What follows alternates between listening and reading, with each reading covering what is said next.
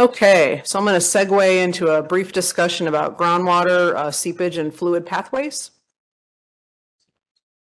This is actually, you might have seen this on Amy's presentation on Abiquiu. This is a close-in zoom of a groundwater contour map we made for the project.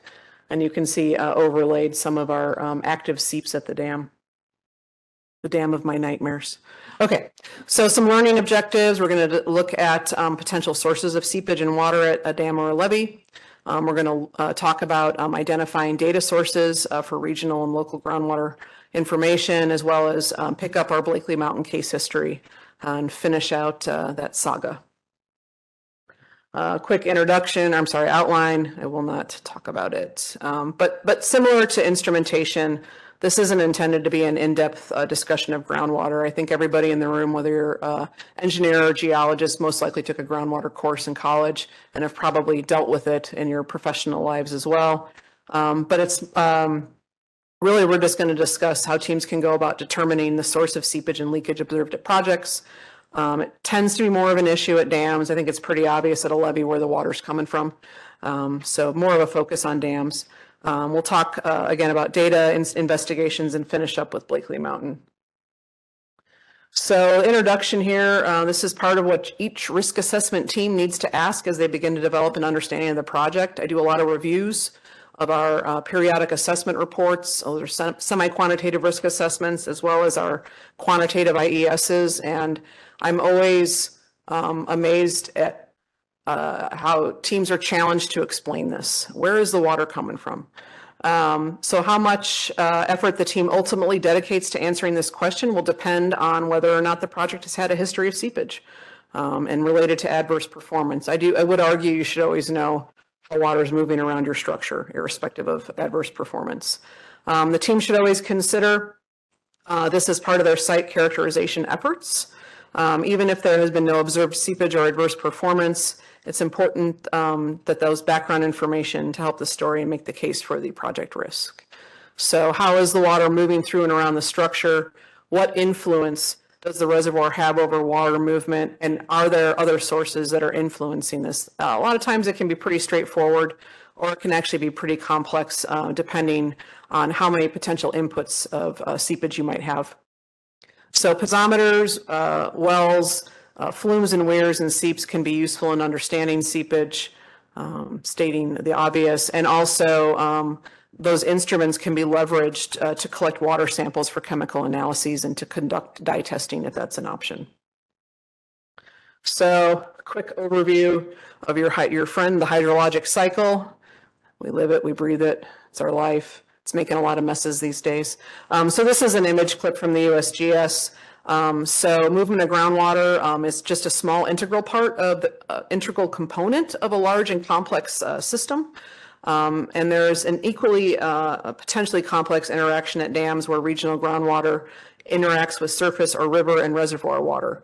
And the influence of local precipitation can further complicate interpretation of seepage as it will mix with those sources. And I wanted to make a joke, but it might be on the next slide. Remember in Todd's presentation when he was talking about angry water and he had the mad water drop? This is happy water. It's not mad yet. It gets angrier, unfortunately. But as on a regional scale, understanding how your project fits into that regional and large-scale hydrologic cycle is important. First step in characterizing the site. As a team, ask yourselves this question: other than the reservoir or the river loading, the foundation and structure, what other sources or inputs can you identify? Then there's some general sources listed here that we'll talk about a little more on subsequent slides. So regional groundwater, I'll just define a couple basic terms. These are two examples of what a large-scale regional approach to groundwater looks like. On the right shows the Colorado Plateau Aquifer outlined in black, with a study area shown in green. So that's right here, Colorado Plateau, and the study areas in this zone. And your project might be within this larger area and could benefit by researching available data to start understanding how your project fits into this regional context. And on the lower left is showing extent of glacial aquifers at an even larger scale. So you can see that everything kind of highlighted here in yellow are considered in a very large scale related to glacial overburden. Localized groundwater, this is much smaller in scale, obviously, and it can be influenced by local inputs and withdrawals. So this is an example of a creek flowing into a cave or infiltrating into the local groundwater system. And it could be considered an example of a more localized groundwater input. This kind of information may be available in published reports. Oftentimes, though, these localized and highly site-specific features are mentioned only briefly in reports or not at all. Depending on the state of the project-specific documentation, you may have some information on local seeps and springs identified in the area prior to and during construction. Knowing how the area around your project appeared with regards to seepage prior to construction is key to helping decipher what is causing it and causing it to behave the way that it is during normal operations and during flood operations. So that's another question that you hear a lot out of me. Looking at reviewing risk assessment reports and also working with as an advisor with teams is that's all good and well. What was going on pre-construction? Because you need to understand that. So there's our happy water. Yay! Coming down as snow, coming down as dew. Anyways, happy water to Todd's angry. It's not angry yet. So precipitation can influence both regional and localized groundwater, stating the obvious. While this precipitation can be in different forms, rain is the most efficient way to introduce water into the subsurface. The point here is snow will eventually make it into the subsurface when it melts, but this could occur many months after the snow is accumulated during a storm. It's important for the risk assessment team to develop an understanding of how rain events might influence the project site and if precipitation has any influence on project instrumentation, including observation wells, piezometers, flumes, and weirs. Barometric pressure can also influence groundwater levels on a small scale and should be considered when you're automating a project, automating your instrumentation using pressure transducers. Changes in barometric pressure happen in tandem with rain that produces storms. When we were working on Abiquiu Dam, we had a really bad rockfall problem on the downstream left abutment, and we actually we benched and scaled the slope back using blasting, and we hadn't fully automated yet. We put transducers in the embankment piezometers to monitor during construction, and we didn't have the barometric pressure correction. So it was interesting to see, you get these big storms rolling through northern New Mexico, and you could see very clearly when those storms rolled through on that instrumentation data. So other sources, expect the unexpected. So you really got to think out of the box sometimes when you're trying to understand what's going on at your projects. If your team is struggling to explain increases in instrument response, do a survey of other potential sources of water. So this actually happened at Abiquiu Dam, go figure. And that, as Amy mentioned yesterday, it's fractured. It's founded on fractured rock. So we had a piezometer tipped in the fractured rock that was actually, it began to increase in water level, and the water level was much higher than the reservoir. This was upstream of the numerous grout curtains that we put in. The project is located in the arid Southwest, and the increasing piezometer it was a bit of a mystery. It doesn't rain that much there. It's actually quite dry. It's the desert. Upon a site visit to the project, completely unrelated, we realized that the maintenance staff had just upgraded the landscaping in front of the visitor center where this piezometer was seated. And that included a drip system. And that was possibly the likely source for the water. But then several years later, we were out there and we found out that the water supply pipe to the visitor center had failed. And actually, it was discovered to be old and leaking. So we actually updated our hypothesis and said, I think the water that was infiltrating into P10, I think was what it was, funny what you remember, was considered a likely contributor to that not so mysterious piezometer increase. So keep that kind of stuff in mind. It could be leaking utility lines or irrigation systems. So just a quick note on permeability. As you all know, it's the property of soil and rocks that is an indication of its ability to move fluids, whether it be gas or liquid, but we're worried about the fluids, obviously, liquid, to flow through the soil and the rock. So soils have a wide range of permeabilities, and they can be either uniform or highly variable, depending on how they came to be at that location. Is it weathered residuum? Is it alluvial, fluvial deposition, placed fill, so on. Rock can also have a wide range of permeabilities. It's typically described as having a primary permeability, which means that the intact, which is talking about the intact, not fractured rock. Water moving through pore spaces in the sandstone, for example, porosity. Secondary permeability is a way to describe any secondary defects in the rock structure, rocks such as fractures, faults, and defects such as karst. Understanding the permeability of the foundation materials and the engineered structure is critical in developing your site characterization and understanding what capacity these materials have to move water. So structures are also something that you need to consider. So understanding the structure of the rock foundation is important, as they can serve as a flow inhibitor or a flow conveyor and or concentrator. This could include folds, faults, and shear zones, fractures, paleo channels. Something that Amy didn't have time to touch on in the ABAQ case history is that on that left abutment, the contacts between the upper sandstone and that underlying mudstone had a long period of erosion, and there were very deep paleo channels that were incised into that mudstone sandstone contact. And we didn't find it until we were lucky enough to plunk a hole and install a piezometer right where the deepest part of that paleo channel was. It was 40 feet deep. And as we learned, it was a huge conveyor belt of moving water from upstream to downstream, in addition to the highly fractured rock. The plan map here, shown at the bottom, was developed in an early phase of the ABAQ risk assessment. This here, I was trying to figure out where some water was coming from. I was trying to understand the relationship between mapped regional faults and a seep identified during construction that persisted and showed reaction to changes in reservoir. So that's, the seep was actually observed during the outlet works, which is, down below. And we had this persistent seep. It was quite worrisome at the time. We believe now that we know more that that's where that paleo channel was actually exiting as well.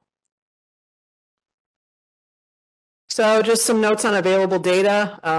Harping on this all week, but you should use all available data and information to characterize the groundwater at the project site. This should include any available inspection reports, including flood inspection reports. Teams should also take note of references to seeps and springs, as I mentioned, during design and construction, as well as from inspection reports. When reviewing flood inspection reports, take note of the lake elevation or river stage, as well as any information regarding precipitation and tailwater conditions. This is all part of the same system.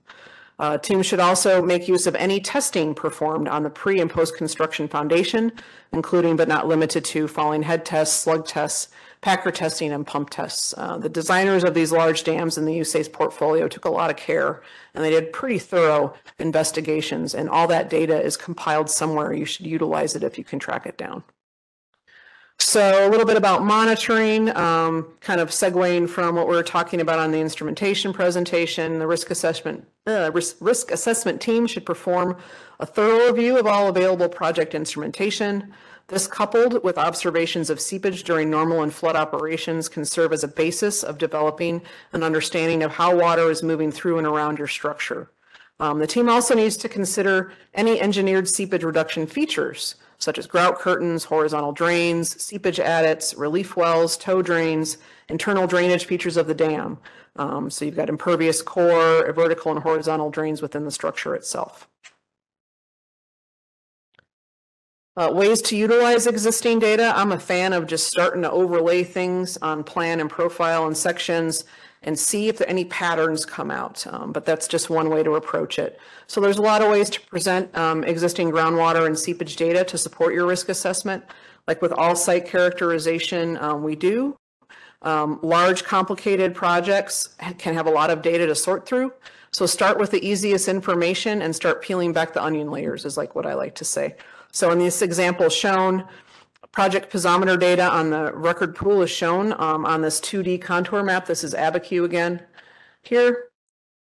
Location of one of the pre-construction seeps is shown in green, which is, where is that at?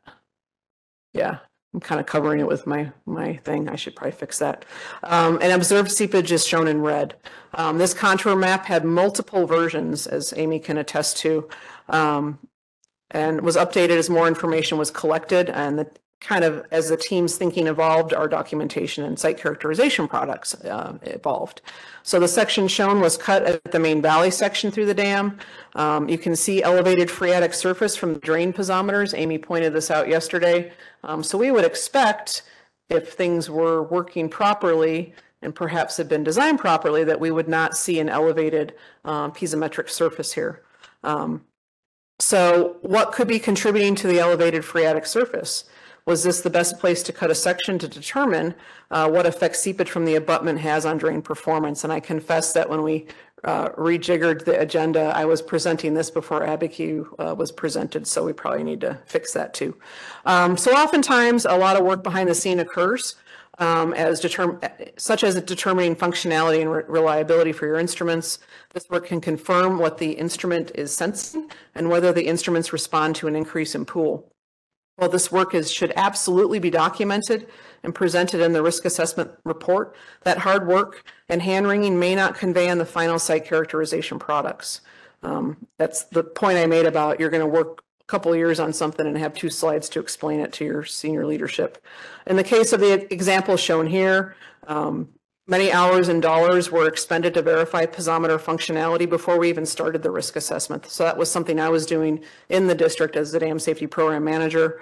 And that's not showing up in that map. You just assume like, wow, you guys had a really good handle on it. Oh no, about $500,000 spent trying to verify that we had what we thought we had.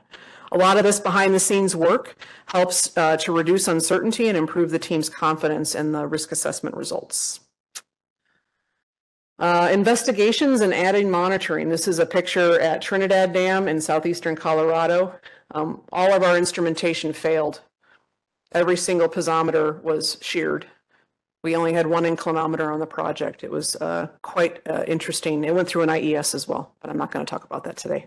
As the team becomes more familiar with project data and has also begun working through the PFMA and SQRA, data gaps and uncertainties should be documented. These verified data gaps and uncertainties will cover more than just site characterization. They will also likely span multiple disciplines, as we've talked about this week, and feed the risk assessment in different ways. Specific to groundwater and seepage, and provided the project has the budget to do so, a team should consider developing an investigation plan to add monitoring. Depending on the instrumentation to be added, there may be an opportunity to collect additional soil and rock information as part of the drilling and instrument completion process. The picture shown here is a recent investigation, as I mentioned. This was actually 2015, so not so recent. Performed at an embankment dam that had confirmed failed instruments. Sonic drilling was utilized.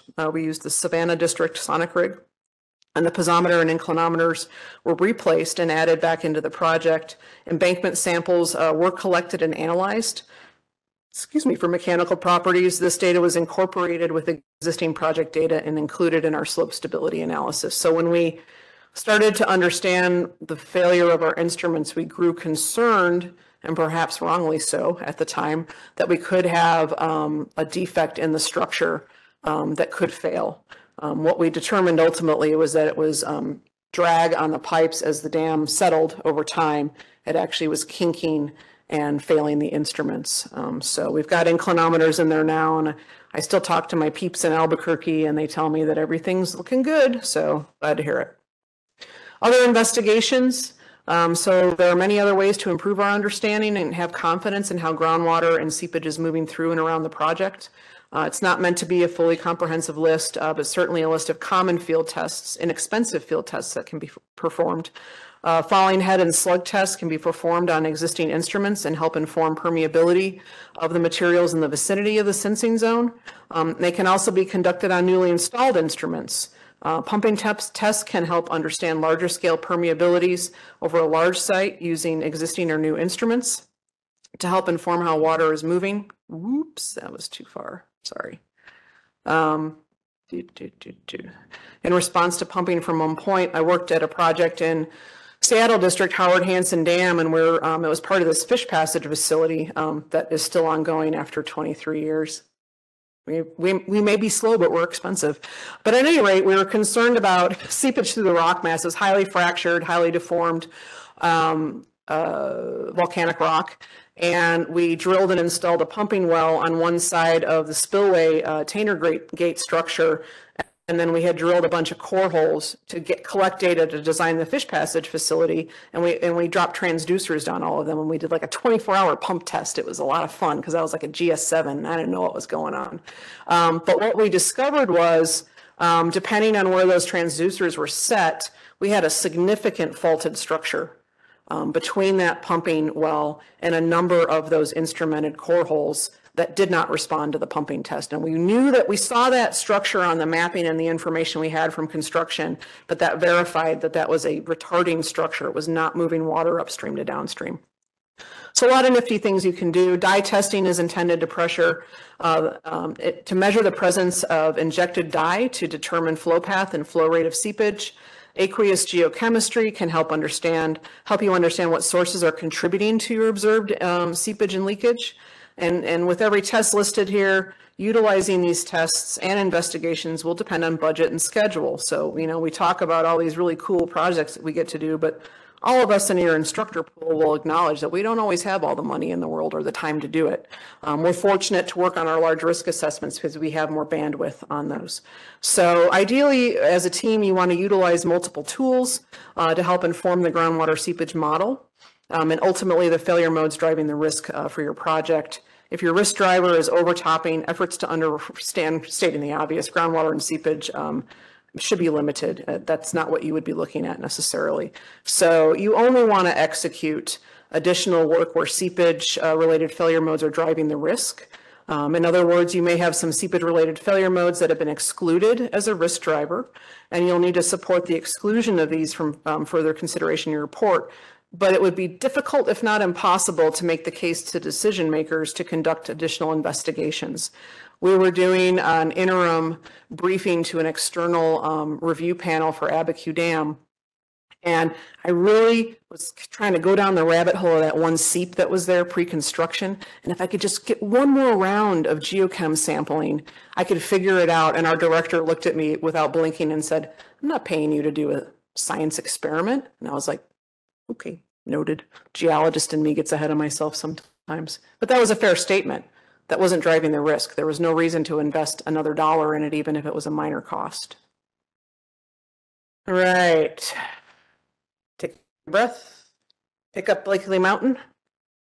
All right.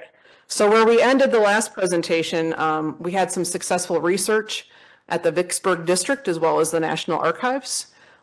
We found installation details for our project piezometers, but not complete. We also discussed the results of our downhole camera survey. As stated here, the team scoped a non-invasive field investigation in the hopes to better understand a piezometer that started behaving differently after a flushing operation. The work described here was in support of that previously identified concentrated leak erosion failure mode for our fully quantitative risk assessment. So in May of 2018, we performed our first round of aqueous geochemistry sampling. So this is a plan map of the dam showing the location of our piezometers and manholes, and those are highlighted in yellow. And we also had some manholes in that seepage collection system that they constructed. So what we did is I worked with a chemist that I knew in Albuquerque District, and then his partner in crime, an environmental engineer in Fort Worth District, actually, helped us scope and execute the sampling schema. So by sampling and analyzing the water chemistry, the team was trying to answer the following questions. Is the water in the piezometer seeping through a crack in the embankment, directly influenced by the reservoir, or is water coming from the foundation? Could it have been influenced by regional groundwater? So that was kind of our original question that we were asking. So this is an overall view of the project. So it's a larger scale plan view. We were very lucky. So there was some luck in here. I'd like to say a hunch, but maybe some luck. So we did have the good fortune of having two functional water supply wells in the area that we could sample. That would help us kind of, what you want to do is you want to characterize what the regional groundwater signature is before you start looking at your reservoir chemistry and then the chemistry of those instruments and those manholes. We did have an additional background well, but we had to throw the results out as the well was no longer being pumped and the well could not be adequately purged to grab a representative sample. So in my early days in the Corps, half my time was spent on dam safety and half my time was spent on hazardous waste cleanup. Ooh, I did not like it, but that hazardous waste cleanup sampling protocol came in handy when we started looking at pulling samples for this. So you always want to have a representative sample. So what we looked at the water in two different ways. We looked at stable isotopes of hydrogen and oxygen that are naturally occurring components of water in the hydrologic cycle. And we were looking at the ratios between deuterium H2 and H and oxygen and oxygen 18 and 16. And those change during evaporation and condensation cycles. So these ratios can also change during groundwater transport through mixing and dispersion with other water sources by equilibration with oxygen-based ions. Major ions and isotope ratios. So we also looked at the ionic chemistry as well. So those can help kind of provide a geochemical fingerprint for groundwater and its recharge source. So during the sampling at Blakely, the following observations were recorded for P6. P6 went dry after purging about 2 gallons with the sample water being turbid with a strong sulfur odor. The way the guys talked to me about it, they said it looked like apple cider, but it didn't smell very good. So what this plot is showing you is our isotopic ratios for each sampling point, including our background wells. Where are they? So our background wells are sitting right here, clustered nicely on one end of our diagram. And then as well as our reservoir samples, which had a nice cluster. So we took reservoir samples in a couple locations. We took some just upstream of the dam. We took some over, where the spillway forebay is as well. And we did they took samples at a couple different elevations. The chemistry guy was really excited when he sent me this plot. He's like, we had great separation between the source water. And I was like, awesome. I don't know what that means yet, but that sounds good to me. So most of the piezometer and manhole samples were a mix of both sources, but we're closer to the background wells than the reservoir, which is a bit of a surprise. This includes P6. P1 is an exception. P1 is actually, if memory serves, it's tipped in the upstream embankment fill. And so that one was the closest to the reservoir samples. You can see that P1 is here. But a lot of them were a mix, and like I said, more on the end of the background well chemistry. All right. So during the same week, and again, this was just a scheduling thing, it wasn't by plan, we had a different team go out, and Amy was part of this group, to do slug testing. So while the guys were out sampling and collecting water samples for the geochem analysis, we were doing those slug tests. And it was kind of like a hopscotch game, like they work on them kind of interchangeably. And that was not the plan, but I think it worked out well, and I would recommend it going forward, maybe. Depends. So a slug test is a simple field test used to determine hydraulic conductivity of the formation in the immediate vicinity of the monitoring well. And the test consists of measuring the recovery of head in the well after introducing a near instantaneous change in water level in the well. The change in that water level can be that can be generated by either rapidly introducing a known volume of water, a solid object or slug, or a change in the air pressure pneumatic. So we did have a pneumatic slug testing system that we brought out from Albuquerque District to do this. So we did use both the pneumatic method as well as that rapid infiltration. And this isn't actually at Blakely, this is actually at Grapevine Dam in Fort Worth District. We did something similar. So that's me trying to pour out of this graduated cylinder water as fast as I could down the hole, which of course it's spilling out all over the place. And Amy's looking at me like, quit messing it up, Susie. We tested all of the piezometers installed at the embankment foundation contact, the blanket drain, and one piezometer in the upstream shell. So testing on P3, P5, P7, and P9 could not be conducted as they were screened in very low permeability materials, and the test would take too long. So we backed off of those. We weren't concerned about those locations anyways. And then Amy's not in here right now. No slugs were harmed during this field work. Bad jokes. That's what I'm here for. So these are the results of our May 2018 slug testing. So these are normalized displacement plots from the 3 piezometers that were installed at the core foundation interface and 1 piezometer in the drainage blanket. So the drainage blanket piezometer is this guy right here, P170. These plots show how fast the water levels recovered from the induced displacement and provide a general sense of the hydraulic conductivity. As mentioned before, the slug testing was performed the same week as the geochem testing. So P2, 4, and 6 were tested before and after they were sampled. Before P2 was sampled, we attempted a slug test and the piezometer responded so slowly, so that's this guy here, so slowly that we actually terminated the test before it went back. Yeah, 2 minutes, thanks. Thanks, Dara. We attempted to test the piezometer again after it was sampled, and it only took about a half an hour to recover. So we took a test before we tried to purge the water. It was very slow. We pulled the water out, ran another test. It went much quicker. Similarly, P4 had a very slow recovery in the first test prior to sampling, and that's indicated for P4 by this blue line. So really slow, wasn't gonna stop. And then, but then it was much more rapid after we did the purging and sampling for the geochem portion. P6 had a slightly different recovery before and after it was sampled, but was generally too slow for both. The main difference between the first 2 tests and the third was the first 2 tests were pneumatic rising head tests, and the third was a falling head test with water. Oops. Yep. So the final plot is for a piezometer in the blanket drain, and this is just kind of to show you the variability and the permeability that we're looking at. So you can see that it shows a very rapid recovery. So we and kind of had a little bit of an interesting wobble on the order of 10 seconds, indicating very high hydraulic conductivity. And we expected that in the blanket drain.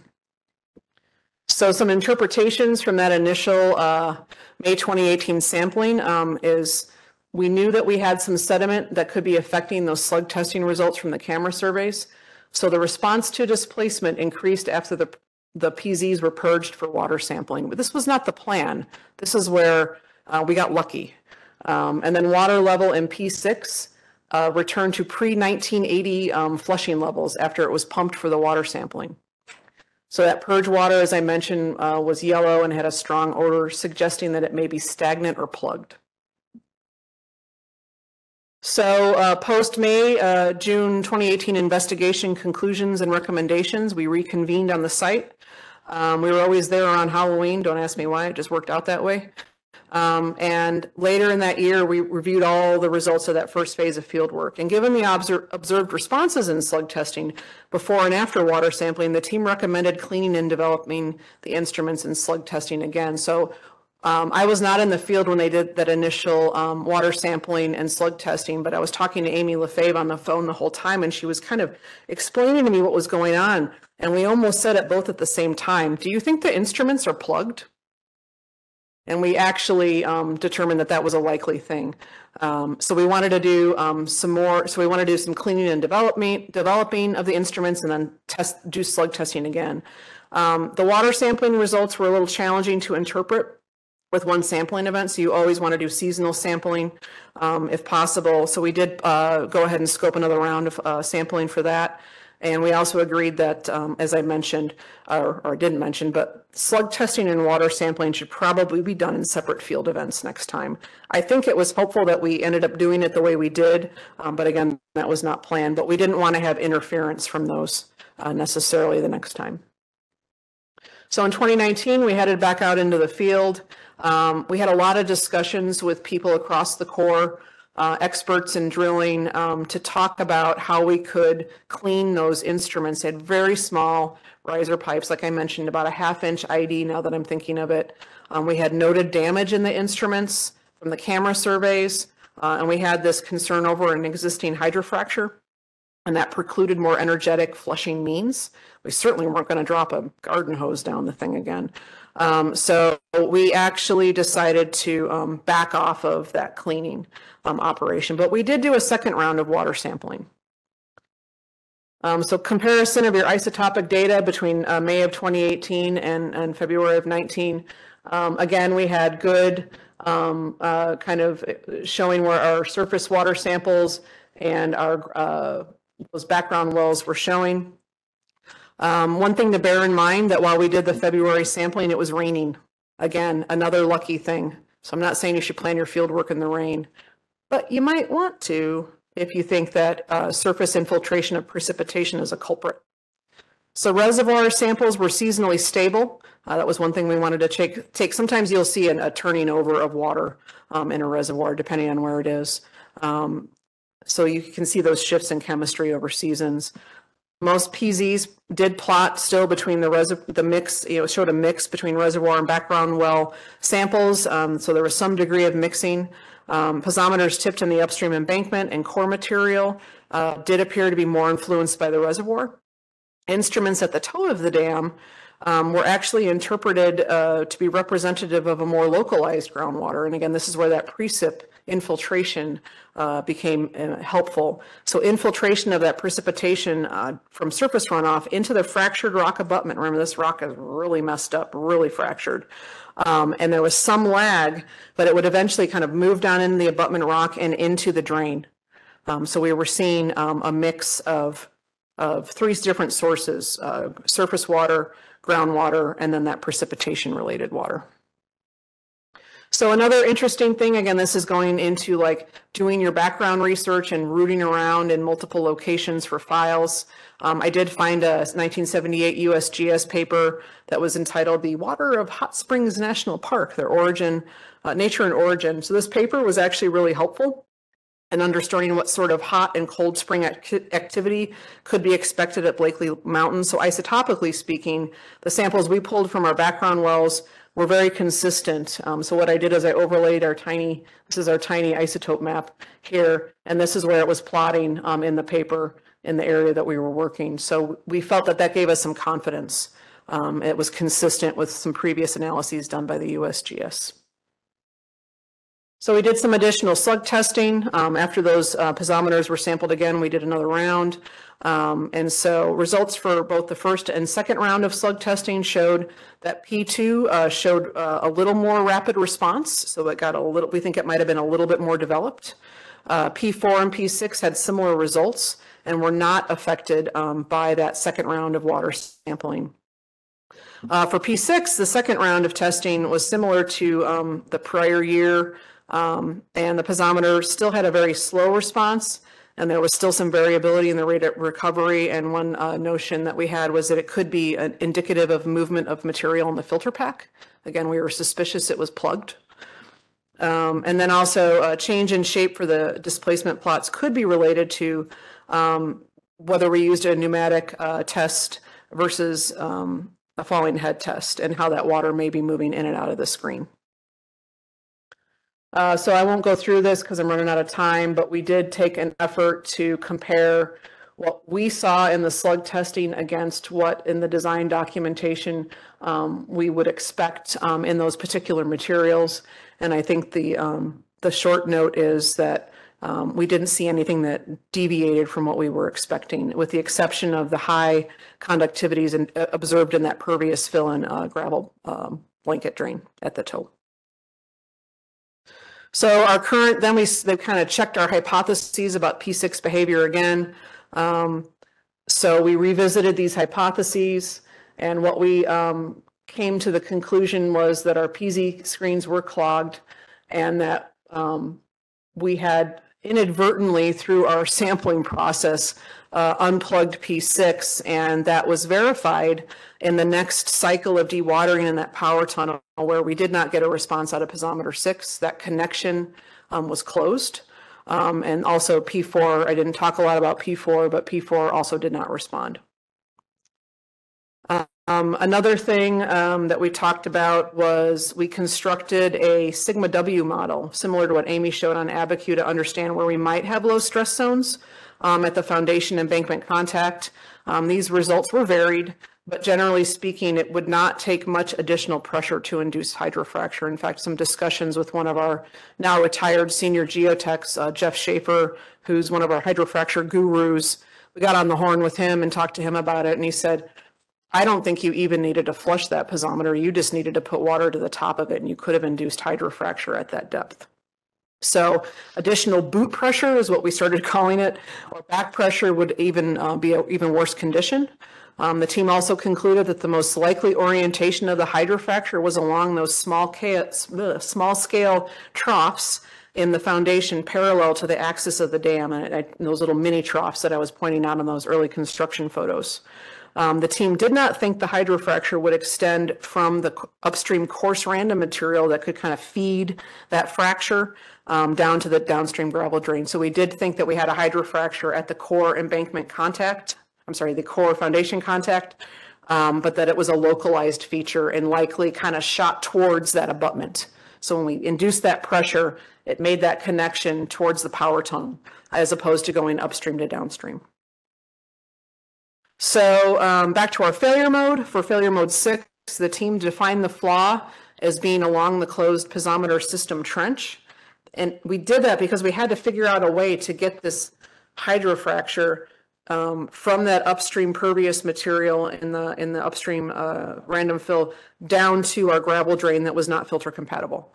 The flaw node had considered that an increase in pool pressure would need to propagate that hydrofracture through the core downstream along that about 35 feet along a piezometer line. And also, I think you can see it here, that piezometer line, you can see it running here. It's got a bit of a lift.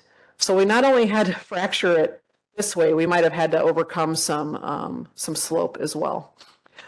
So we estimated as a team for this node that it was virtually impossible to unlikely and would be pool independent, or pool dependent rather.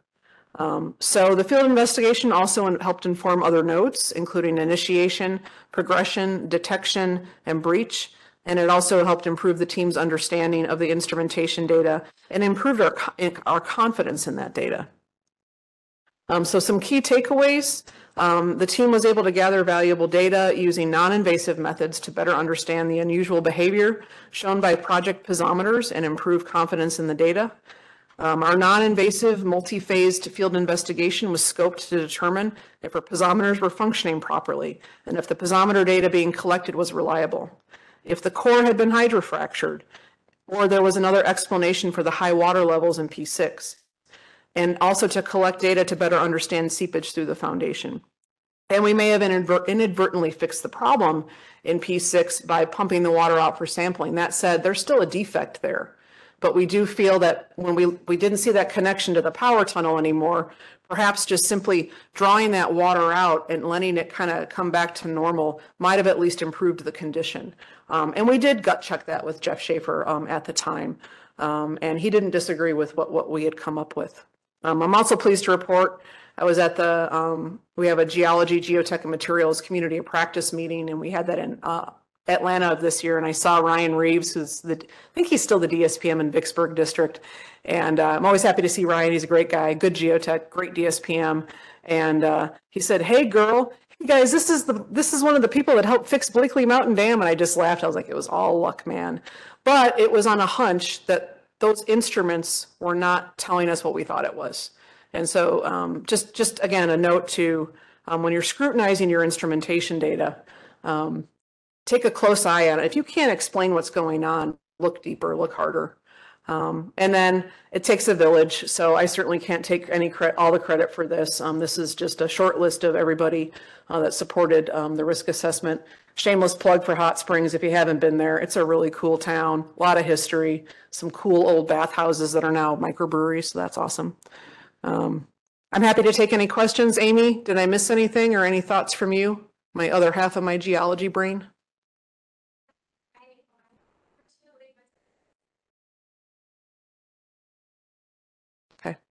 Any questions? They keep you awake after lunch? You guys are funny. You're like, not really. What you got, Damien? I know. I would expect. So on our projects, this is pretty unusual, right? To do geochemistry. Why? Why don't we do it more often? Is it just difficult to do? Is it not the right setup for groundwater? Why the heck don't we see them more often? That's a great question, Damien. I'm not 100% certain. I think perhaps it's just not being familiar with with how that's done. It's actually a pretty inexpensive thing to do. But I also think that you need to have the need to understand that change in water chemistry across your site. And oftentimes it's more obvious.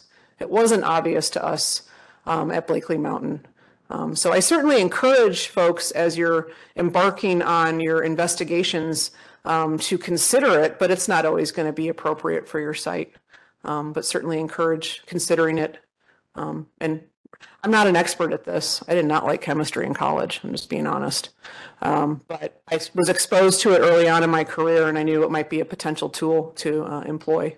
And it seemed like a good plan. Again, we didn't want to do an invasive investigation at Blakely. We were concerned that we had a very damaged embankment. Oh yeah, that's me and Amy. That's us on the geologic bacon. We've got some other really funny pictures of those. We've got one of our advisors, Andy Hill, and Amy was doing like a panorama of the geologic bacon, and Andy kept moving. So you see Andy like showing up in different places, and one of them he's just like this. Like, what is going on here? Oh, anyways, it's pretty cool. It was a fun project. All right, thanks.